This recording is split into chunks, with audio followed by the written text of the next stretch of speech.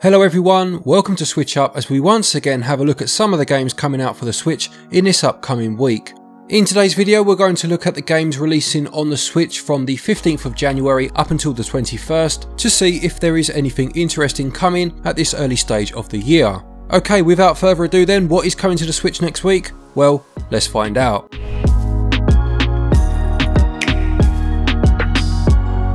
A quick look first then at a couple of games that are already out, as we always do, and the first of these is Heaven Dust 2, which released on the 6th of this month and is an isometric survival horror game inspired by the early Resident Evil games. Now we've actually reviewed this game already, so I'll put a link to that review in the top pinned comment, but it's actually a fairly decent game, let down by a few performance issues and a price that, whilst not overly high, is just too close to the Resident Evil games on the Switch to make it a full recommendation. Not bad at all though, check out the review for the full details. And the other game we'll highlight then is Demoniaca Everlasting Light. This describes itself as a gothic Metroidvania, with the blurb going on to say that it mixes beautifully grotesque imagery with seductive style. You'll challenge powerful lords and slay hordes of their minions as you rise through the tower, collecting upgrades to your abilities, and the description also mentions a 2-player setting, but it doesn't really elaborate on how this works at all. It comes out via East Asia Soft and released last week on the 12th.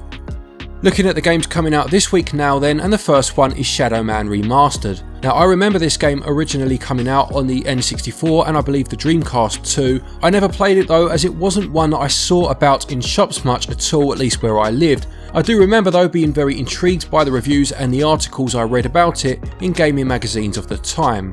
It's an action-adventure game based on the Shadow Man comics as you stalk criminals in both the spirit world and the real world. This remastered edition has 3 new levels, new audio from the original game composer, updated HD textures, and the restoration of some cut or censored models from the original game. As I said, I never played the original as much as I did want to, but it scored fairly well back then as far as I can remember. It will cost you £15.89 or your regional equivalent when it releases on the 17th.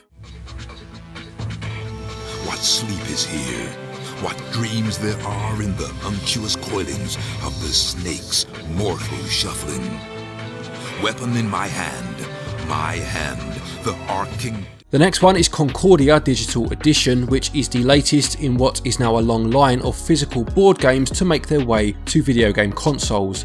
This is a faithful adaptation of the strategic board game where you must build the greatest trade empire of ancient Rome, and the blurb says that the board game itself was voted as one of the 20 best of all time. You can play with up to 6 players locally or online as you attempt to build your trade empire, trading goods to expand to different cities, trying out a variety of different maps and customizing your game with expansion modules. I've never played this particular game, but I have been very impressed with pretty much every digital board game I've played on the Switch so far, and a physical edition bundling a few of them together would be great at some point if any of the powers that be happen to be watching this video.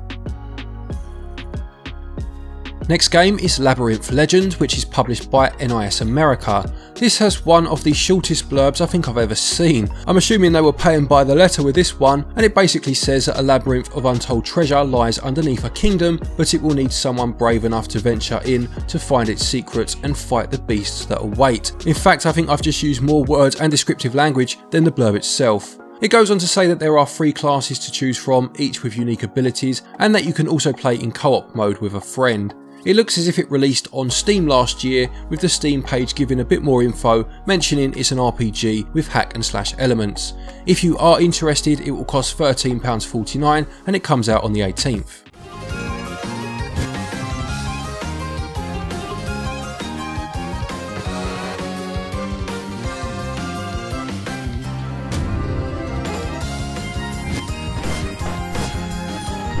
Then we have Guild of Ascension, which is a tactical action RPG with roguelite elements. It mixes turn-based combat with real-time action combos, and the blurb goes on to say that you will be crafting weapons, learning skills and befriending critters as you encounter bizarre creatures and fight giant bosses. You are aiming to ascend the tower and you will be rewarded afterwards with money and materials, which you can then use at the guild to carry out the aforementioned crafting. You have 10 seconds at the start of each round to plan your strategy before before it looks as if the turn-based side of things kicks in. Actually sounds and looks very interesting, having just watched the trailer. It's out on the 19th and it will cost you £15.29 or again your regional equivalent.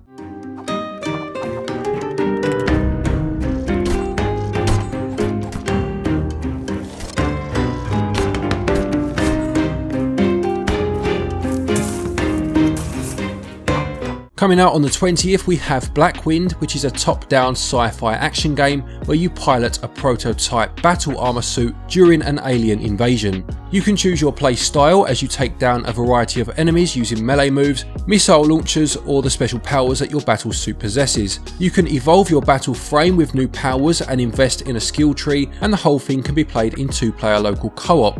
It actually looks pretty great. I'm always up for a bit of hack and slash action, and this will sell for £19.99 or your regional equivalent, but it has 15% off of this price up until just before launch.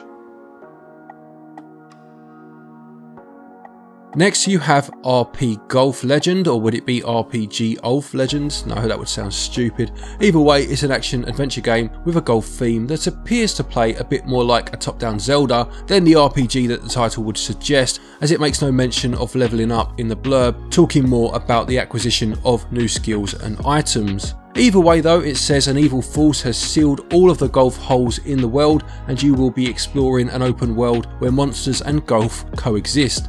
Get your best scores in 6 unique environments, but beat monsters and help people when resting. It sounds like a lot of fun to be fair, and it has a lovely vibrant pixel art style. Perhaps a bit expensive at £26.99, although I suppose it does depend how involved it all is, but there is 20% off of that price up until launch.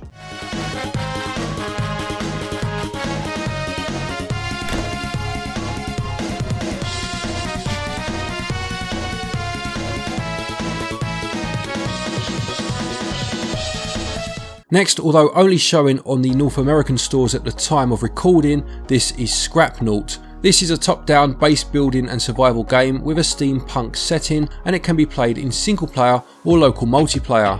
It promises an open world with different biomes to explore, and you'll need to take care of oxygen, generate electricity, manage your farms and build your home whilst you're at it. It will cost $11.99, and if it has been added to the other regions since I've recorded this audio, then regional equivalents will be at the bottom of your screen now.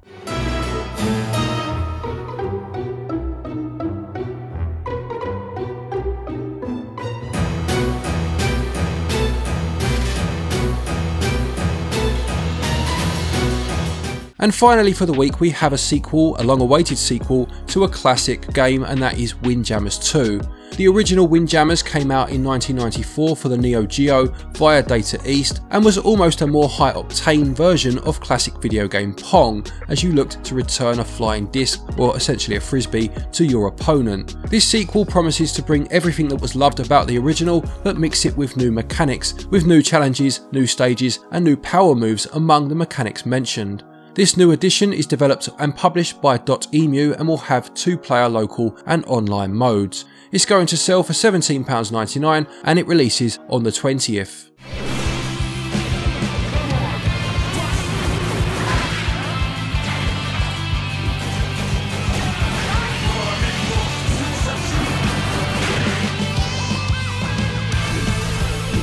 So there you have it, a week of Nintendo Switch releases. Is there anything in there at all that interests you?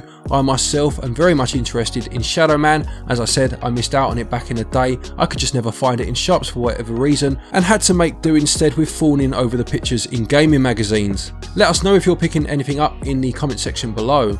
There is a link in the top pinned comment for Turbo Shot, a game which came out last week. It's a free-to-play game which featured in last week's video. The link to the game itself wasn't available back at that time, so it's there now if you are interested in having a look. Don't forget we've also still got 10% off of our eShop cards on our website, switchup.gg. Again, link in the top pinned comment if you want to get yourself some eShop credit and save a bit of money at the same time.